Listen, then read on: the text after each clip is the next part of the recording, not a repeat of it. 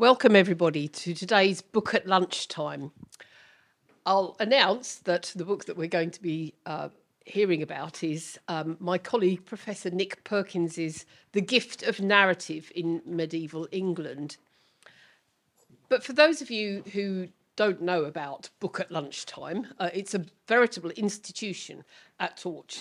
It's one of our longest standing events.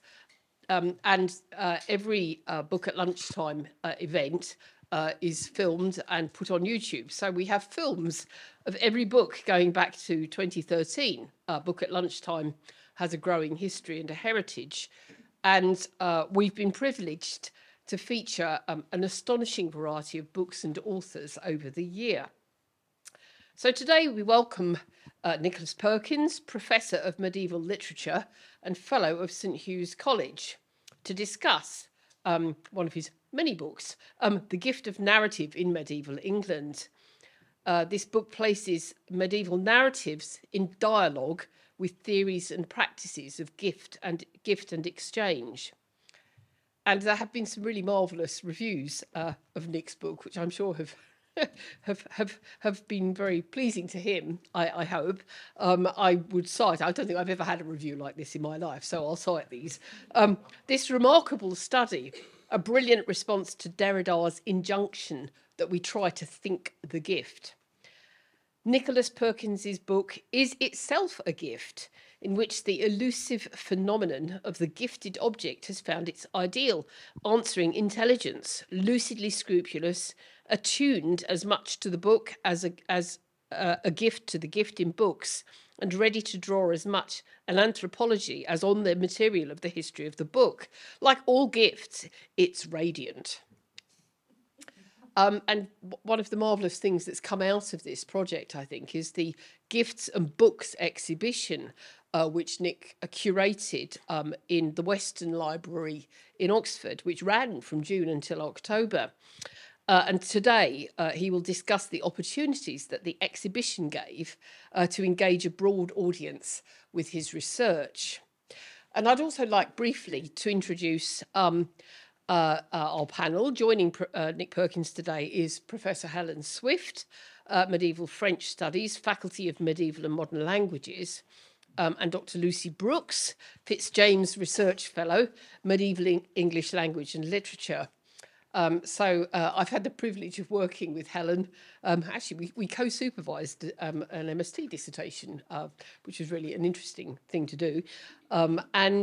She has been teaching and researching medieval French literature for almost 20 years at St Hilda's College. Subjectivity. It's not long, Helen. I mean, you're a newcomer. I mean, my goodness, Anyway, subjectivity, narrative point of view, and identity construction are key concerns in her study of 15th century fictional narratives in verse and prose. She's currently working on guide figures, yes, in late medieval narrative poetry and how they inflect our thinking about the activity of guidance in the academy today. So that's a really interesting thing. And Lucy is a literary scholar who specialises in the secular literature written in England during the high to late Middle Ages. So these are expert hands, basically, to conduct this discussion. I'll hand over to Helen, who is our chair for the panel today. Thank you. Thank you very much, Christine. Welcome, everyone. It's a particular pleasure, with particular pleasure and gratitude, that I welcome you to today's Book at Lunchtime. And I'll come back to that particular pleasure in a minute. I want to say very few words of preamble as chair. What I want to do is just say those few words, say a little bit more about our two speakers. They will then speak, and then we'll have a bit of a panel discussion between ourselves, and then, so as not to be selfish, we will then open that out for your questions and discussion before rounding off in the usual schedule by 2 o'clock. So in this wonderful book, The Gift of Narrative in Medieval England, Nick thinks expansively about the term gift to explore gift-giving, exchange and storytelling in Middle English romance. He constructs a dialogue between these medieval narratives and various conceptual models of gift, object and exchange in critical theory and anthropology. What he uncovers through this dialogue are powerful insights into social relations, how people and things are valued and circulated in ways that undo boundaries between human and non-human entities, and the speculative potential of romance narrative as a genre. Important questions emerge about literary economy, obligations and promises, and the status of storytelling itself as a form of gift-giving. The book came out originally in 2021, not a time when we were well set for gathering together to celebrate, but was published in paperback earlier this year, which gives us a happy further occasion for gathering together to celebrate its success today. I said that it's with particular pleasure that I'm contributing to today's event, and that's because of the happy alignment in Nick of the topic that he explores as a researcher and the values that he practices as an academic within and beyond the university.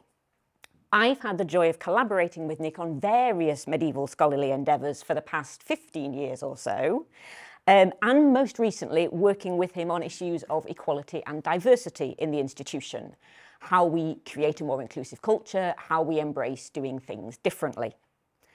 Generosity and reciprocity are key to how Nick goes about his professional life. To offer but one small illustration that also shows the gift circling back to the giver, Nick and I devised, ever such a long time ago, the first Medieval Studies at Oxford website hub that developed through various other hands, through various sponsorship, into the wonderful Torch Medieval Studies programme that we now have, through whose website today's event is advertised.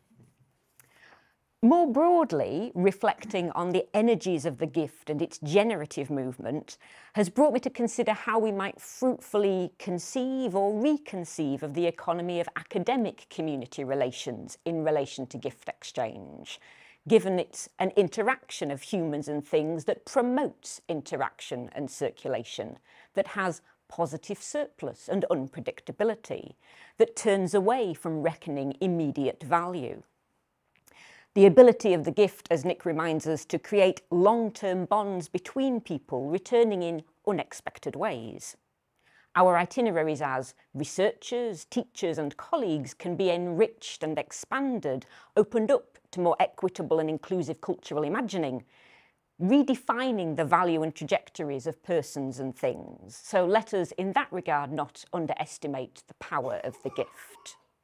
So to our two speakers, Nick's initial training was in early medieval literature and culture, and he's moved in his career between that and late medieval texts and their readers, as well as always having an interest in post-medieval uses of the medieval. One connecting thread is that some of his previous work, for example, on the poet, melancholic and scribe Thomas Hoccleve, was about how medieval authors thought of the value and exchangeability of books and language, and that's something that's there in the gift of narrative. He's going to continue, he says, to work for a bit on texts and exchange, on objects in stories and as stories, and on how storytelling is received, especially inside medieval narrative, medieval romance narrative, and what that might tell us about how romance narrative itself might have value. Lucy's research thus far has been focused on characters and selves in medieval English romance. Her doctoral research and first book considers the relationship between narrative, storytelling conventions and textual subjectivity. She also works on the history of emotions and has published on Arthurian literature in England. Her interest in storytelling has also generated a second strand of research, and her next project is broadly about truth, asking in what ways is romance a vehicle for different kinds of truth? How was truth understood in the High to Late Middle Ages? And what roles do the concepts of history, veracity and authenticity play in our sense of what makes a good story? So I hand over to Nick. Great, thank you so much, Helen, for that really generous introduction, and it's a huge pleasure to have you here. Thank you so much, because everyone's really busy. Thank you also for coming at this time, that's brilliant. So I know that it's hard to encapsulate and talk about the whole of an academic book in the short time that we have available. And I'm not rosy tinted enough to think that you've all actually read the book. So what I'm going to do in the time that I've got is to introduce some of the kind of key ideas and sort of things that I was asking when I was writing the book. I'm going to do that partly actually by reading aloud from some of it in a slightly old-fashioned way, but I think it can work as well to give you some sense of the tone of it. And I'll summarise a little bit more. And then I will, if there's time, I will talk a little bit about a couple of projects that came out from writing this book. So in a sense, this book here is to some extent a traditional, academic monograph. But some of the other projects that I've done as a result of it have been, much less traditional. They've been much more public-facing, people would say, and they've led to other forms of kind of creative work. And so I'm going to talk a little bit about that as well.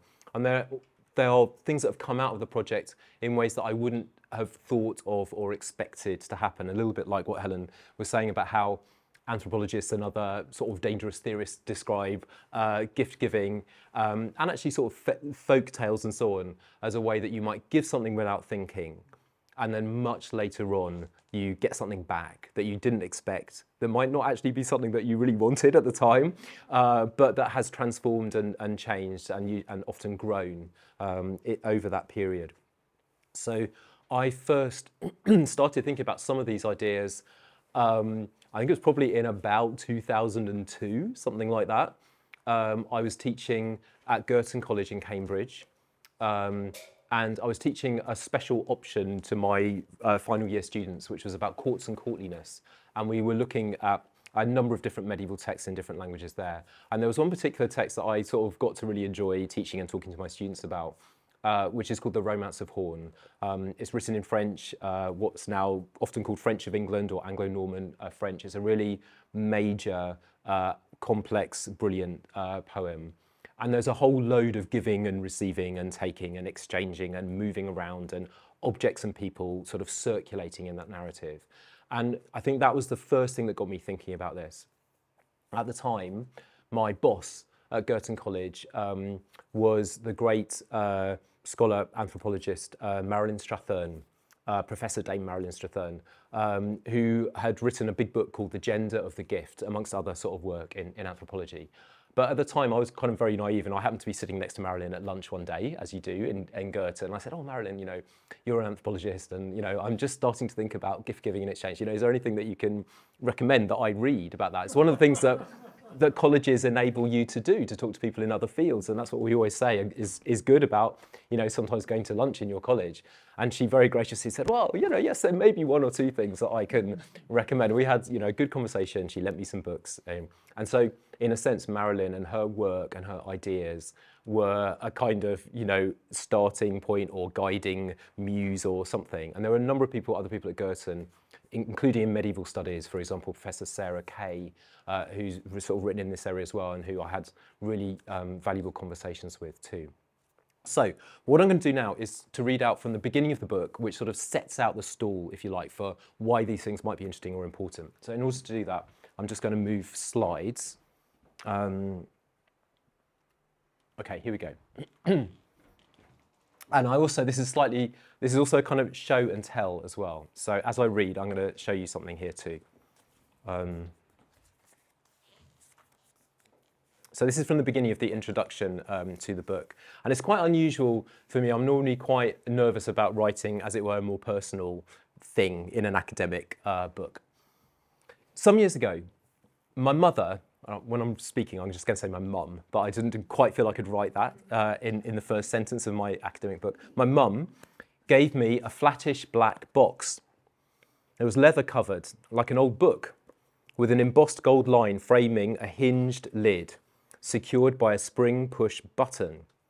Nestling in the box was a set of 6 silver spoons, a bit bigger than teaspoons, so you can probably see them here, but they're also pictured just there. They were delicately patterned at the handle. I knew these spoons. In my childhood, they'd been in a drawer with things that were kept for best, sort of when Auntie so-and-so came over on Boxing Day or whatever, we might, use these. But they were a pain to wash up afterwards. They were a pleasure to use. So I didn't write all of that, sorry, that's my little... They were a pleasure to use, fitting comfortably into the hand and the mouth. Along with the spoons, my mum wrote me a note about them. They'd been a wedding present to her in 1964 from an elderly lady, someone we referred to as Old Miss Sprake, the sister of a man in whose small law firm in Lancashire my grandfather's father had worked his way up from being a clerk to partner. Along with her note, my mother included the letter that Miss Sprake had written to accompany the spoons while declining the wedding invitation.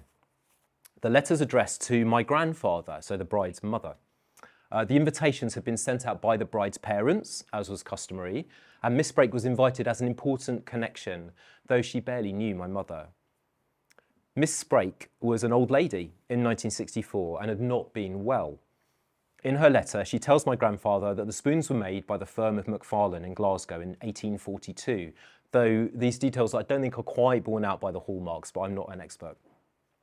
She notes that they are unused and somewhat archly expresses the hope that, quote, your daughter likes some old-fashioned things, a topic perhaps on the mind of a Victorian lady who'd lived through 2 world wars, contemplating the young generation of the 1960s.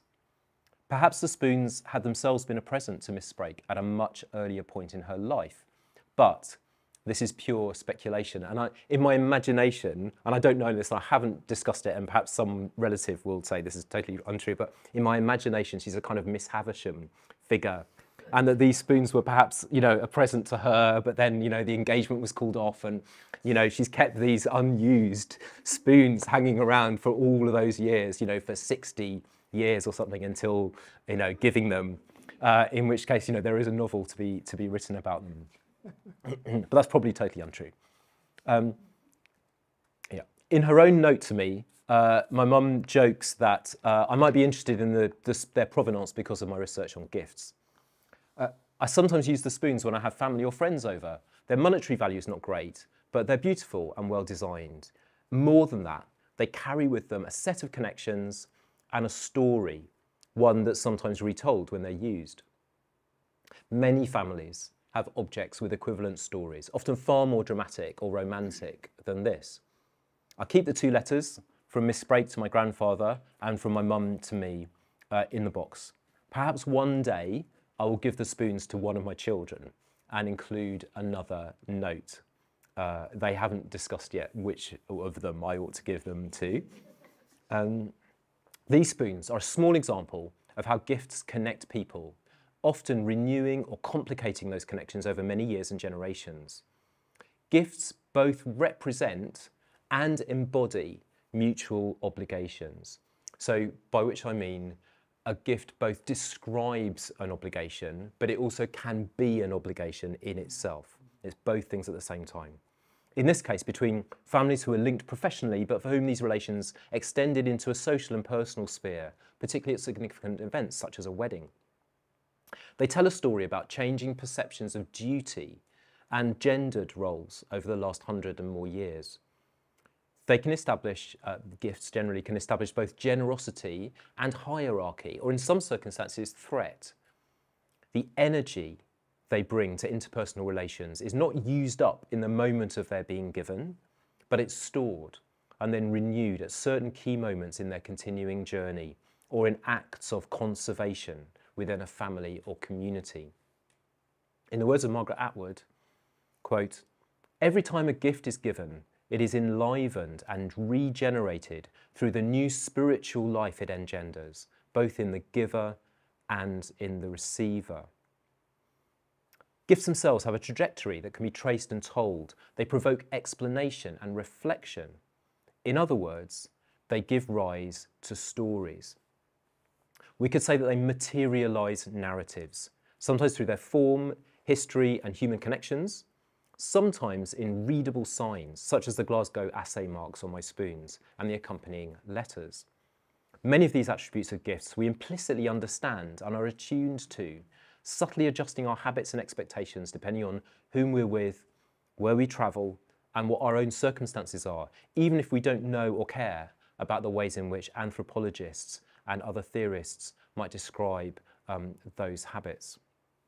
So that's the way that I begin the book, working from a really particular example. And I think it was important to me that I chose an actual object that was a gift to start with, but then to think about how that object does provoke us to think about telling stories. And I think, I don't know whether you would sort of think this in your own experience as well, but very often it is one of the most important things about a gift is not necessarily it in itself. It's about what we then say about it, how it nurtures a relationship between people, the way that we then remember that moment, but we could also kind of come back to it. And often, of course, it's a kind of staging post or a marker of particular moments of our lives. Now, medieval romances, those kind of, broadly speaking, kind of fictional adventure stories that might be set in a mythical past, say the Arthurian past or the classical period or some other kind of misty moment, they are also really interested in all of those things. They're interested in interpersonal relationships, they're interested in exchange, they're interested in marking certain moments of lives and then assessing and reflecting on those. And they also mingle sometimes or think about how people, persons, are connected in a similar kinds of ways to objects. And sometimes the person and the object in a narrative actually get mingled up together. And in a minute, I'm going to talk about a very quick example of that in a particular Middle English text.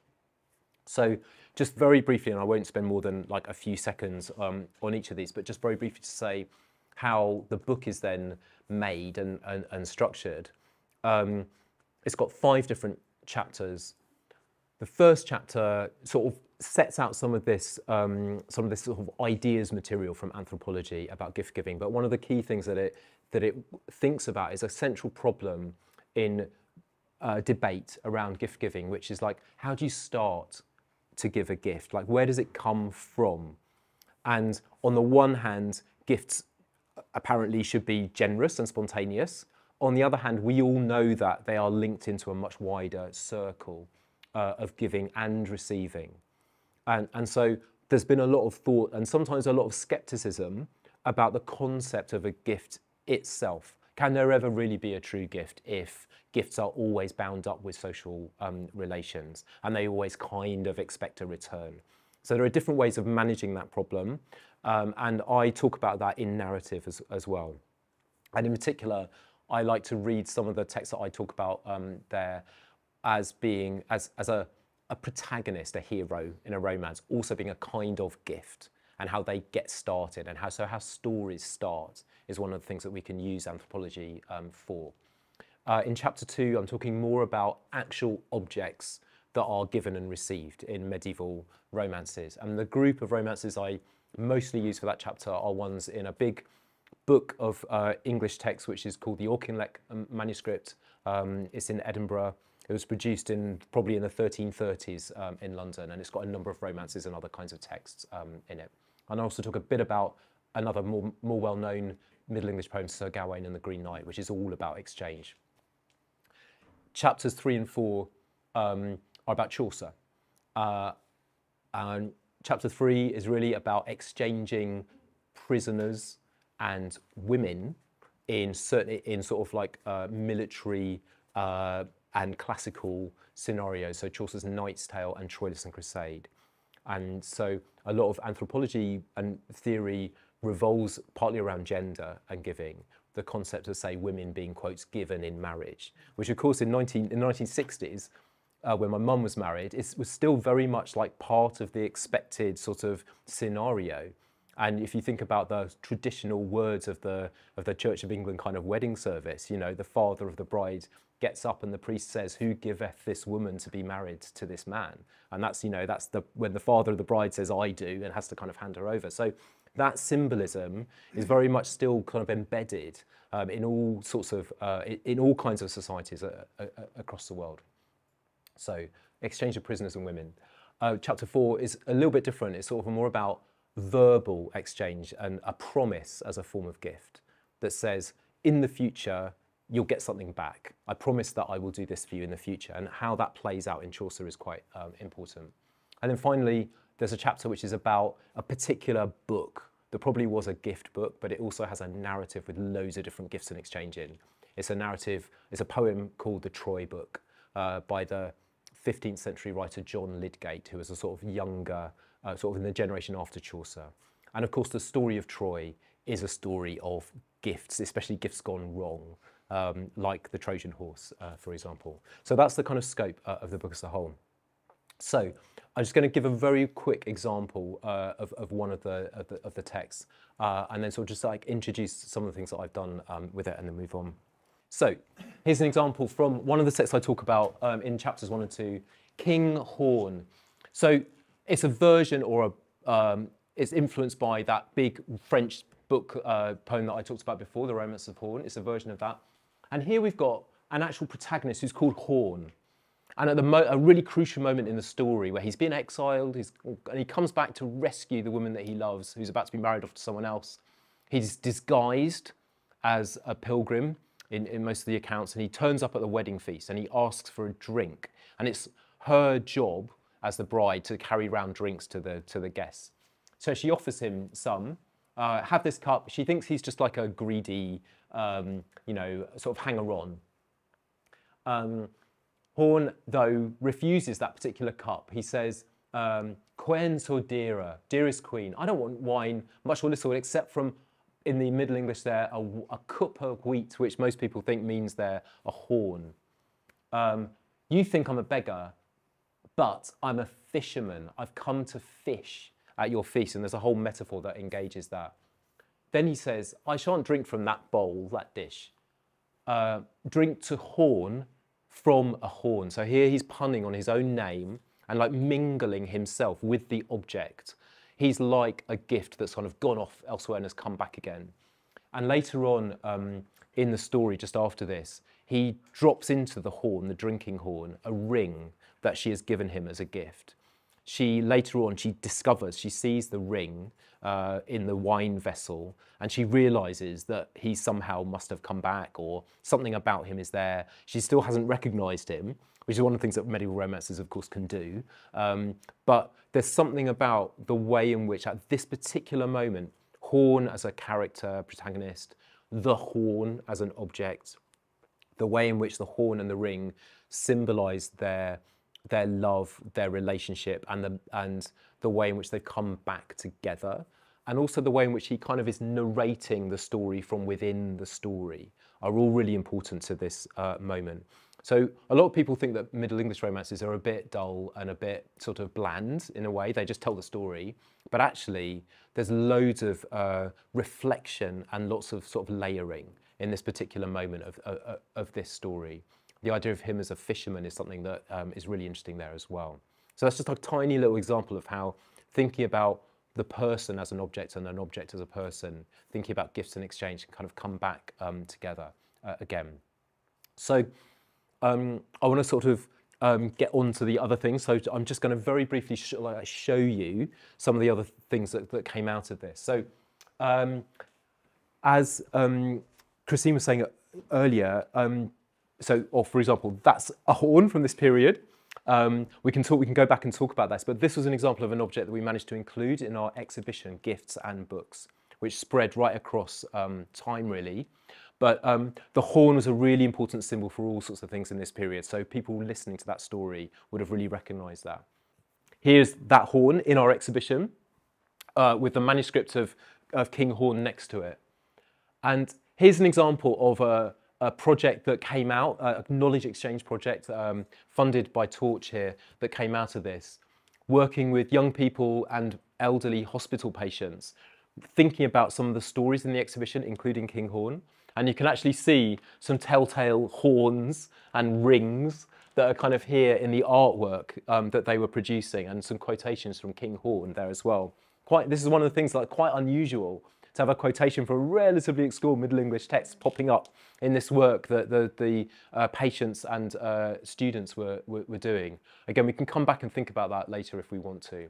And finally, another project which was connected to the exhibition with some primary school children in Oxford who we worked with. They came to the exhibition and then wrote some material about it. So here's just one kind of creative response to the horn, which I really like. So this is from a Year 5 student. Africa is my homeland. So the Horn of Ulf was originally on an elephant in Africa. I've travelled the 7 seas. I'm an object of awe and fear, life and death, war and peace. I'm a gift, a present from afar. Oh, know what I am. I think that probably ought to read I know what I am, but I think, anyway, and I don't regret it. I know that every time I sound, millions are killed at my blade. So really powerful kind of riddle-like text that this 10-year-old student has written, having seen the horn in the exhibition there. And I love the way in this picture we've got a lamp that illuminates it, we've got the horn on its stand, and the little caption. I'm particularly pleased with that because obviously I had to write all the captions for the exhibition, so I'm particularly pleased about that. Great, that's all I want to say now, and I'll get your PowerPoint up, shall I, Lucy? Thank you very much, Nick. And then, yeah, Lucy, over to you whenever you're ready. Great. So I'm really pleased to be participating in this today, purely selfishly, I suppose, because Nick's book does really important things for my specific area of interest, medieval romance, as well as lots of other things for the field at large, more generally. And in my own research, I think about character and subjectivity and selfhood in relation to conventional medieval genres. And as Nick alluded to, there is a sense sometimes that selfhood and convention are kind of at odds with one another. I seek to demonstrate that that's not necessarily the case.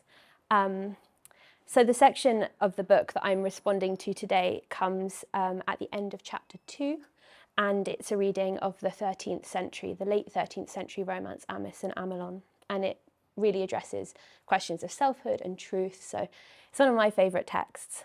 And at various points in the book, Nick suggests that protagonists may act as gifts to narrative, as you've just told us. And towards the end of the introduction, this is where this comes from, this quotation, you write that the book explores a network of messages in romance suggesting how generosity, though always at interplay with dynamics of power and conflict, may open the self to the other, whether within established groups or across divides of rank, belief and gender, and how a turn away from generosity may have short-term benefits, but will also close ethical, social and narrative possibilities. I'm really struck by the idea here and elsewhere in the book of the sharing of the self, the revealing of selfhood or subjectivity to another person as an act of giving a gift. And that strikes me as a really productive way to read romance, which is a genre that I think is fundamentally interested in different ways of revealing and obscuring the self. And that balance is certainly negotiated in Amice and Amelon. I'm going to provide like a very brief summary of the romance. As with so many of these things, they are long and complicated. But Amice and Amelon are the sons of neighbouring barons, and they're born on the same day, and they're absolutely identical in every single way. Their parents can't even tell them apart. And they're also the best of friends, and they swear an oath of, they plight their troth to each other, or they swear a kind of oath of troth to one another, becoming blood brothers, essentially. When Amelon's parents die, he returns to his homeland, but not until he has ordered a pair of gold cups to be made, and he gifts one of them to his brother Amice. Amice is then coerced into a relationship with Bellisant, rejects the friendship of a steward, and has to prove his innocence in a fight. He asks his brother Amelon to take his place, and the two swap households and wives even. And then after a warning from a heavenly voice, they learn that this trick will be punished by leprosy, but they go ahead. Amelon defeats the opponent. They then return to their own lands. Amice has 2 children. Amelon is struck by the leprosy, which disfigures him so severely that he becomes unrecognisable to anybody. And in fact, the only way that Amice can tell him apart from other lepers is by the gift of the cups. An angel then appears and tells the brothers that Amice can cure Amelon by anointing him with the blood of his children. So he cuts their throats and kills his children. Amelon becomes whole again, and then miraculously the children are restored to life. So it's a happy ending. And then the romance ends with the brothers living out their days happily together. They're perfectly the same once more, and they die on the same day, and they're buried in the same grave. So it's a lovely, happy romance ending. It might not surprise you that quite a lot of the modern scholarship about this romance ends up getting really caught up in that shocking aspect of the infanticide. And I'd suggest that the only way really to make sense of this moment is to follow the rules that the romance sets out very carefully, really to the letter, to accept, in a sense, how great a gift Amelon is to his brother Amice and to the narrative more generally. He's a gift in two senses. And elsewhere, I've explored the poet's very careful use of superlatives and comparatives when kind of establishing different hierarchies of value and importance in the text. And the gift of the cups is really central to this. The cups themselves become necessary to the recognition of the leprous and therefore temporarily different Amelon. The cups are described as both full alike, neither as less or more. And that's actually that less or more formula is also used in relation to the brothers. So it's a pointed repetition, I think. The point is that neither Amice or Amelon can be less or more as well. The hagiographic tenor, that kind of saintly tenor to the text, may also offer an explanation for that incomparability, that you cannot tell them apart. Because if they're considered saintly or divine, a kind of shift has to occur in the medieval Christian imagination, because they no longer have to be subject to the constant comparisons that exist in the world, the shades of grey of post-lapsarian experience, where there's either perfection in unity with God or not, best or not best, essentially, in the kind of romance formulation. Amice and Amelon are fundamentally in the romance better than everyone else, and so they need only answer to each other. And this becomes very clear in the scene of the infanticide, when Amice is sort of contemplating whether he should kill his brother, kill his children, or subject his brother to this terrible fate, or his friend. And so we have superlatives and comparatives really jostling together, revealing ultimately that one choice to Amice is the more terrible. So although for his childer him was full woe, for ne'er and ne'er unborn, well loath him was his childer to slow, and well loather his brother forego, that is so kind a corn, that is so highly born. So Amice may be loath to kill his children, but he is well loather to subject his brother to a life of leprosy. He's loather because Amelon is irreplaceable, and thus not subject to the direct comparatives that apply to the rest of the text. The love between the brothers, the friends, is a sort of perfect gift, and all other relationships are, in a sense, reduced to disposable object. Borne out, as Amice explains, that Jesu, when it is his will, may send me children more. The moral validity of that decision is then compounded by his wife's total acquiescence upon discovering the death of her children. She says, God may send us more children, of them have no care. Which again has struck various critics as pretty unrealistically callous, or evidence of a kind of deviance which is hinted at earlier in the text. I think it's actually deeply misogynistic to kind of read a moment when character is so clearly subordinated to narrative structure as evidence for her perceived cruelty. Because if we consider this as an extension of the narrative logic of the poem, her pragmatism is the only correct response to the event. The children are not Amelon, and Amelon is the best. And that's a sentiment that's echoed throughout other romance narratives as well. My favourite is perhaps in Malory's Morte Arthur, the great 15th century Arthuriad, where once the infidelity of Guinevere and Lancelot has been exposed and the court begins to disintegrate, Arthur famously states that he is far sorrier for my good knight's loss than for the loss of my fair queen.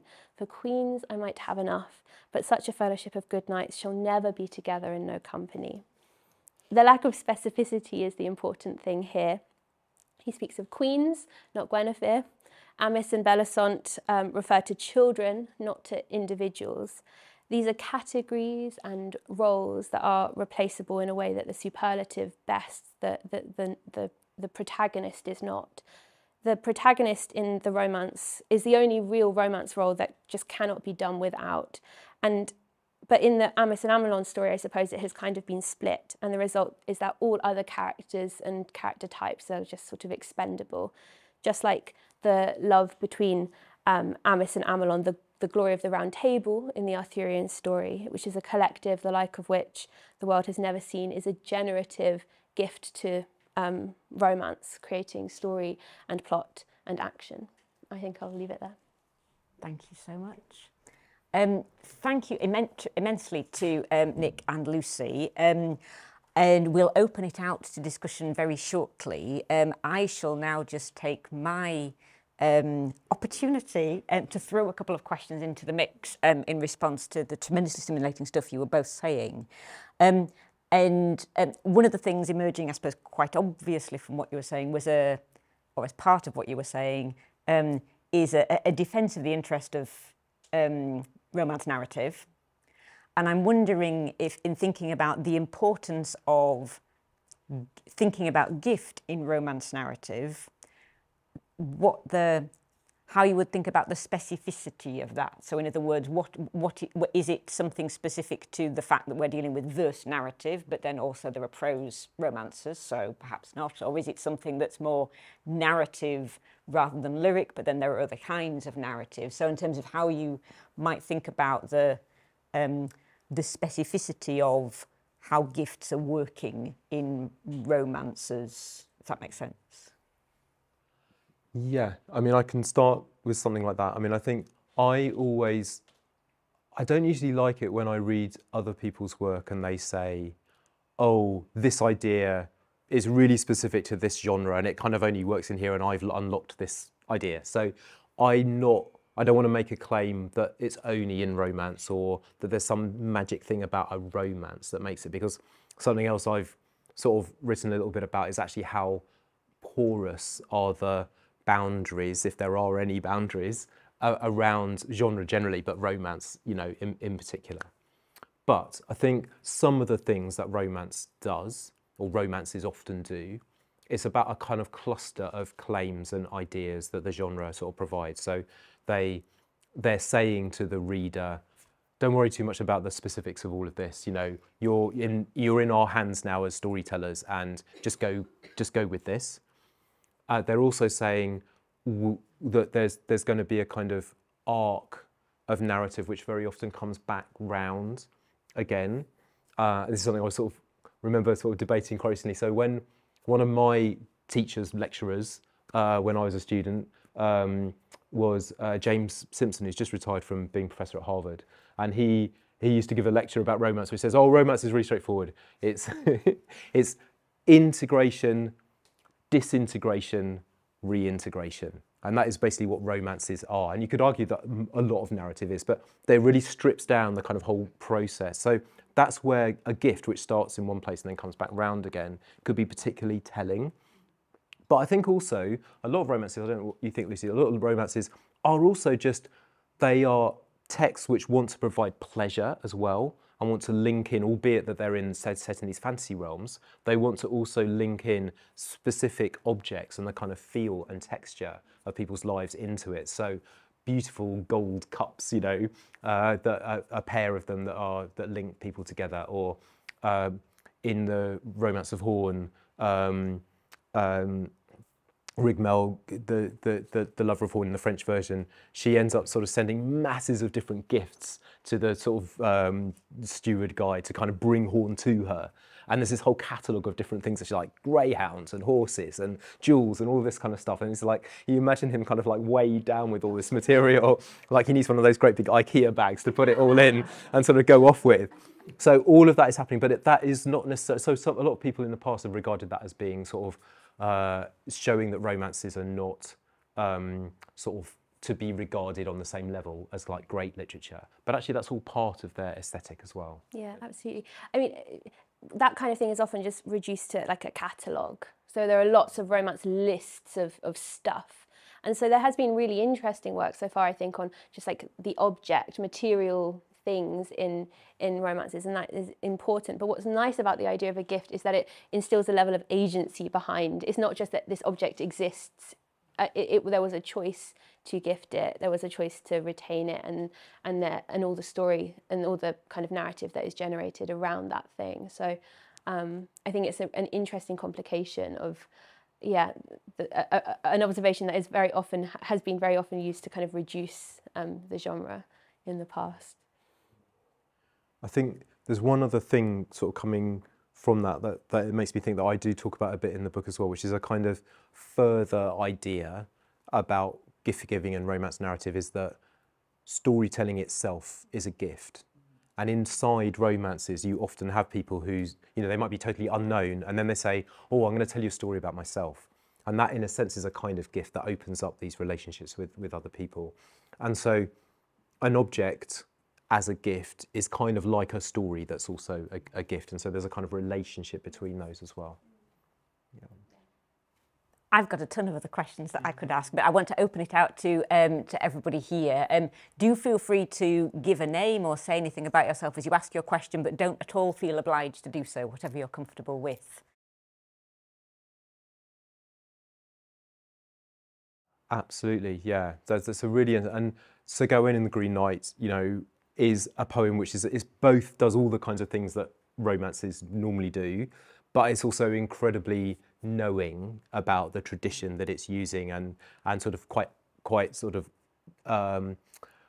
what's the word, reflective on that as well. So most of you probably know the sort of basics of that story. It's a so-called exchange of winnings kind of story, and it involves Gawain. Someone bursts into the Arthurian court, this huge monstrous Green Knight. He asks someone to cut his head off, and in a year's time he'll return the blow. And Gawain sort of steps up and says he'll do that, cuts the Green Knight's head off, and the Green Knight sort of lollops around and picks up his head, and the head speaks and says, right, see you in a year, and goes out. So then Gawain, he has to set out to find the Green Knight.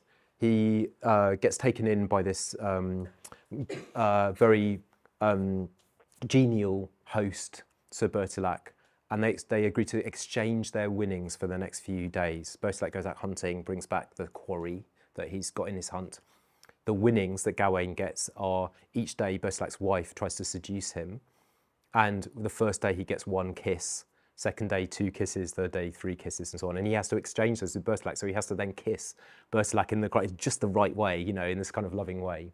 And in amongst that, of course, he's worried about being killed by the Green Knight. And so at the sort of at a crucial moment, the Bertilac's wife, she's not named in the poem, she offers him a number of things, actually. I mean, she offers him a great big ring.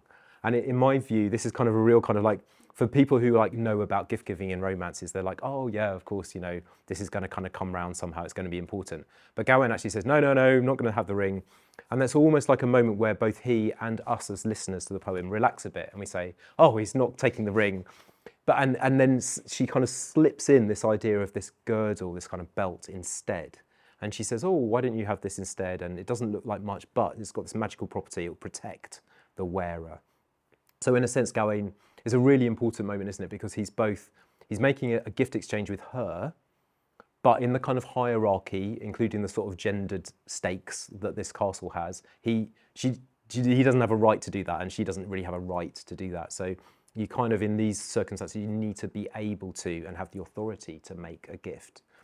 So he sort of accepts it, and he says, if he could have slipped to be unslain, the slecht would be noble. Like if he could escape with his life afterwards, this will be a noble stratagem or a cunning trick or something.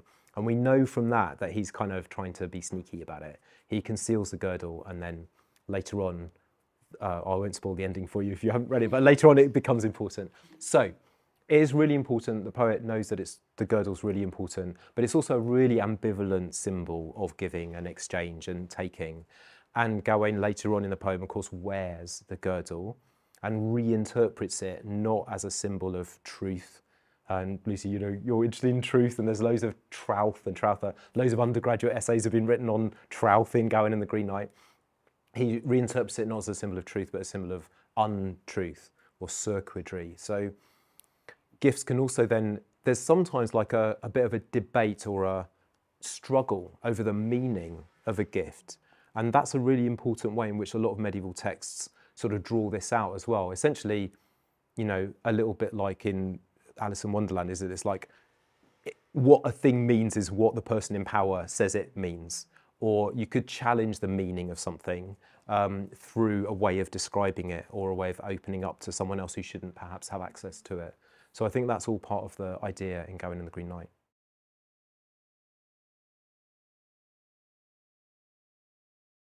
Absolutely, there are examples, and that idea of words or poetry or a book as a gift in particular in a, broadly speaking, kind of courtly environment.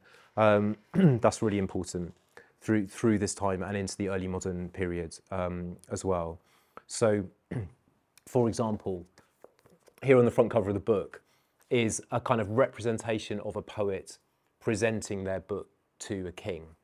And so that idea, and that there's kind of advice or, you know, learned material or something that's valuable that's contained in the book.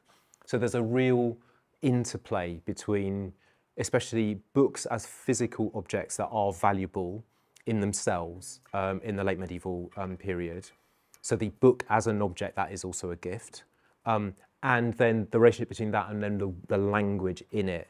And many poets, of course, poets, what do you know? You know, poets think that poetry is valuable. And so, but they also have a bit of a struggle. You know, they want to make sure that everyone else accepts that and sort of works with that. So you get this kind of rhetoric. So in the late Middle Ages, you get this sort of rhetoric of excess almost in the language of writing. So people have written about that in the slightly later period and called it copiar, you know, this sort of almost like classical idea of like the abundance of language. But we get it earlier on as well. So partly the rhetoric of writing to your patron, you know, you want to show that language has value and so on as well. But a lot of the stories that these people are telling also include moments when advice, language is also directly valuable to people. There are examples where, you know, princes, kings, whatever, as it were, might commission a book of advice in order to then sort of be able to give out copies to other people or show themselves to be willing to accept advice. But, you know, there's a kind of very symbiotic, you know, relationship between that, you know, definitely. Yeah, good. I mean, and on my end, I mean, this has been the central kind of question of my research so far. So I will try and keep it very brief. But your sense of tradition and individuality sort of being able to work together, I agree with that, but that's certainly not taken for granted by a lot of the historiography about the Middle Ages. I mean, older historiography, luckily, but in England or in Western Europe, really, there is a sense that we had the 12th century Renaissance and then we had the Renaissance proper, and these were moments where the self could kind of flourish in new ways. And this sort of 400 years, 300 years in the middle, it's kind of all a bit murky and muddy and repetitive, and I'd resist the idea that you can't have, you know, individuality or subjectivity is sort of reserved for geniuses like Chaucer, like shining moments.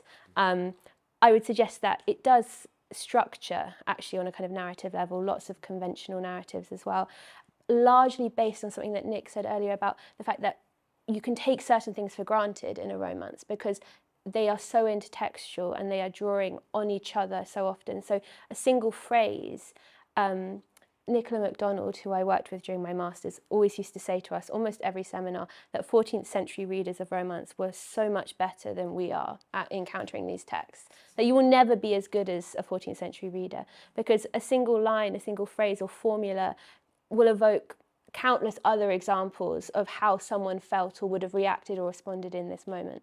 So I'm in my work, I'm very interested in uncovering the resonance of a line, usually through emotion, something like, therefore she was full woe. And you have quite a lot of these moments in romance where a figure will be woeful or angry at quite inappropriate times, really. And so, but the line is there, and the line is conventional, but it will be repeated across different versions, different manuscript recensions. Often other rhymes will be changed, you know, according to dialect, to retain this moment of emotion.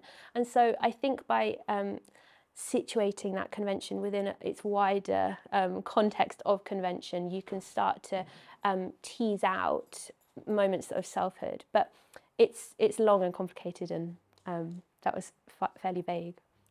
I'm afraid we must now be appropriately woeful as we must draw things to a close. But thank you so much for bringing your energy and your questions and your appreciation. But thank you above all to Nick and to Lucy for this wonderful panel today. Thank you.